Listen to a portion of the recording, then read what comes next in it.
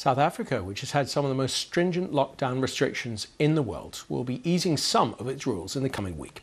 Our Africa correspondent Andrew Harding reports. A month under lockdown now, one of the strictest in the world. And a country many feared would quickly be overwhelmed by the virus is proving to be astonishingly successful at holding it at bay. This is very effective, and most of the people are wearing masks, most of them are sanitizing, and most of the people are staying at home.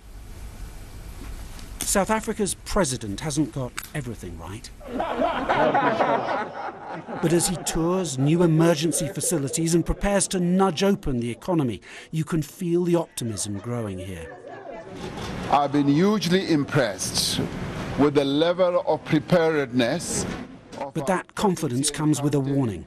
We are going to be reaching a peak somewhere later in August and in September, where we will need lots of hospital beds. So how has South Africa kept the nationwide death toll below 100 so far?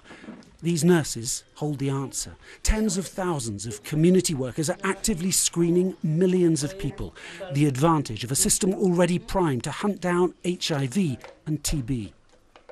Send an army of people into the community and do house-to-house surveillance for symptoms. So what that did for us, it put an army on the ground, and we went to the most socially vulnerable communities where this virus was going to most likely spread. That's where we went.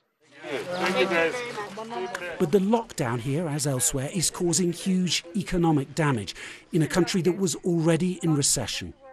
A lot of families here are really battling and not able to work, so the food package we received today was really a blessing. But it's been tough. It's been tough. So some extraordinary early successes here in South Africa. But this is going to be a long battle, and there are new hotspots emerging all the time. And according to the World Health Organization, the wider continent of Africa is still alarmingly ill-prepared for the virus. Even here in South Africa, there has already been some looting and growing frustration. The lockdown may be easing soon, but it'll still be more restrictive than in many countries. Andrew Harding, BBC News, Johannesburg.